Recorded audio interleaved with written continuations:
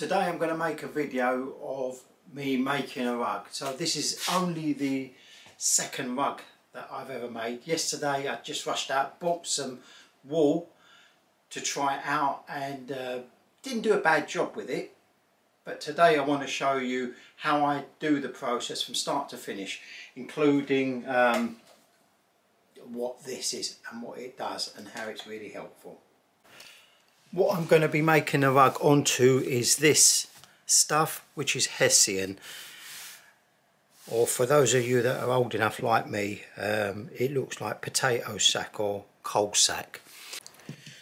It's not the best stuff in the world. There are better back-ins than this. They're more expensive. I am waiting for something to arrive from Malaysia, but bought this one cheaply and quickly because I just wanted to try out the tufting gun.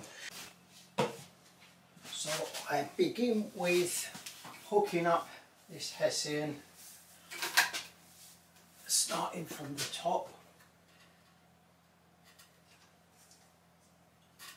Watch your fingers on these nails on the carpet gripper because it's quite painful.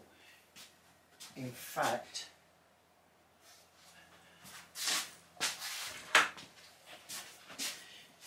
fact, I've been using one of these, which is just a scrubbing brush, but kind of great for pressing down the hessian without having to get my fingers caught on it.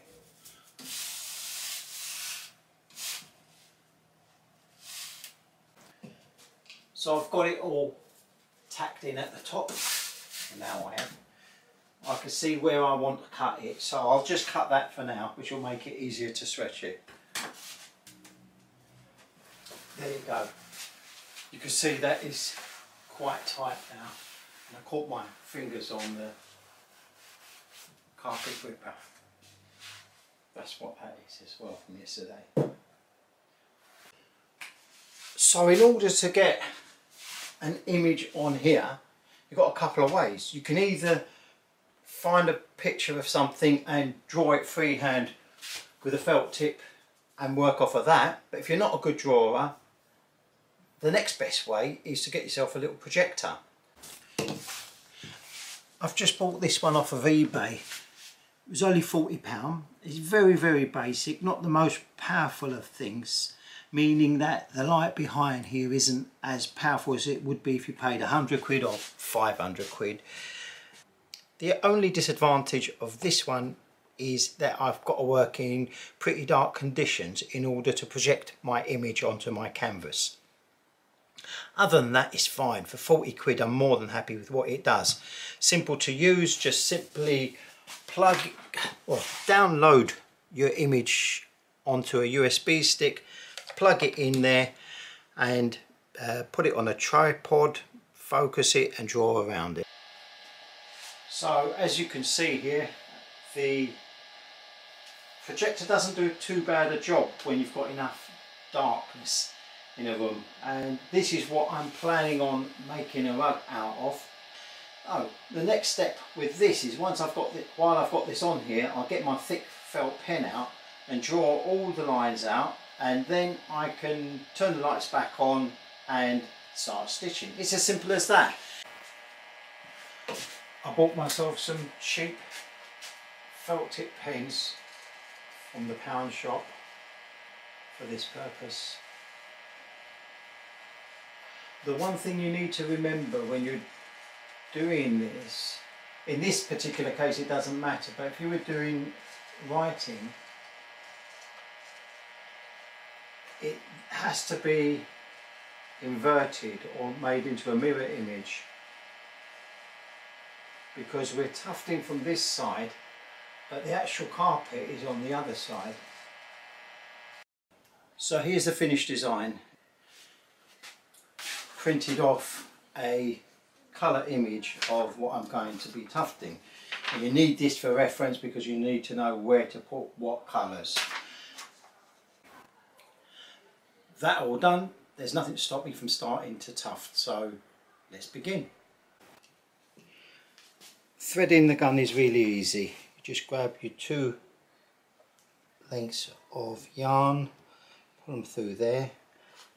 I haven't got a proper needle threader, but I found a piece of wire which works just as well.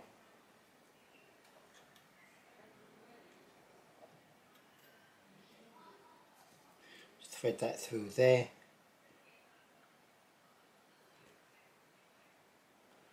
Pull that through there. And that's it. That's all there is to the threading. Now what I do is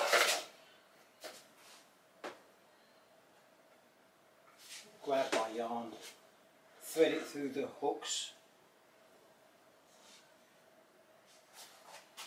and I'm literally ready to go.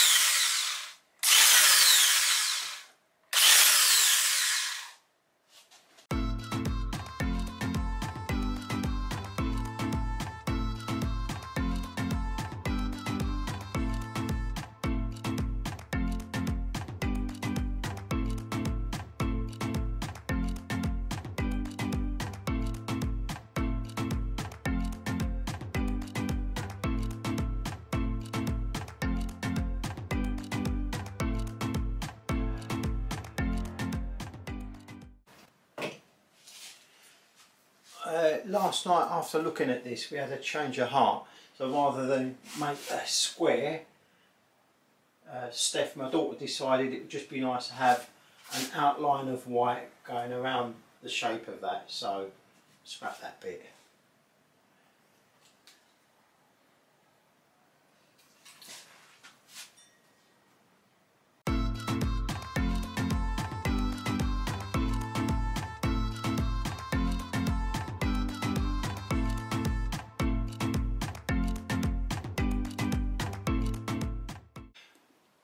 I've almost finished it, and then I ran into a problem.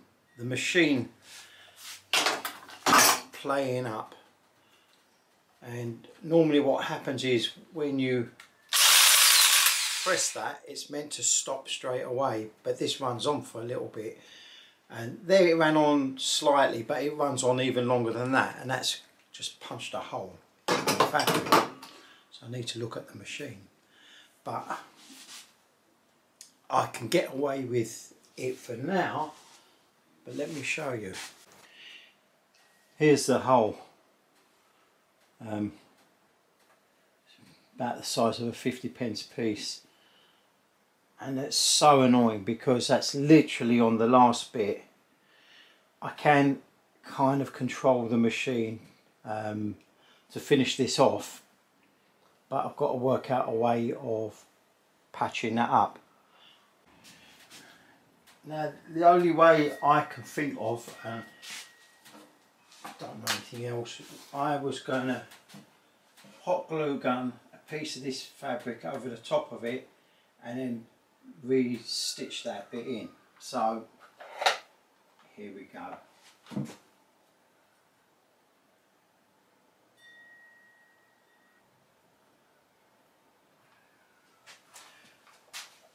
Right.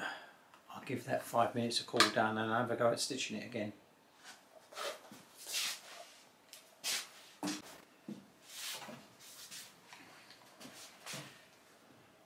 Right, giving this 5 minutes to dry, to cool down, and it has done. It's nice and tight.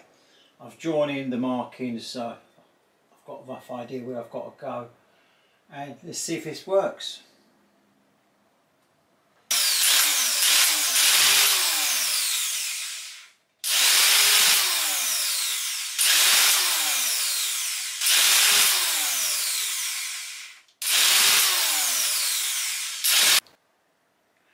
So here is the finished article.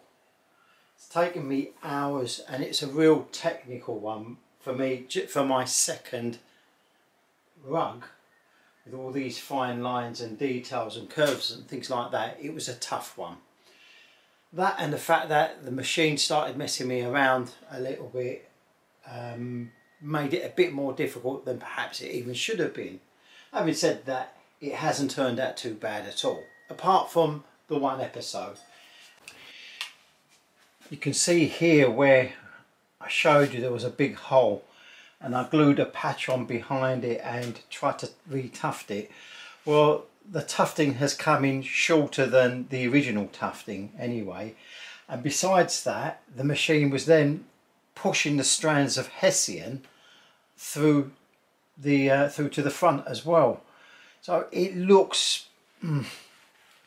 it's annoying. I'm really annoyed about it, because that was the last bit before the whole thing had finished, and up to that point I was doing all right. So what I'll have to do here is cut back all the little bits of hessian, and then I'll go over it with the sheep shearer and get everything to one length, and hopefully closer to the length of that, and it'll always be there.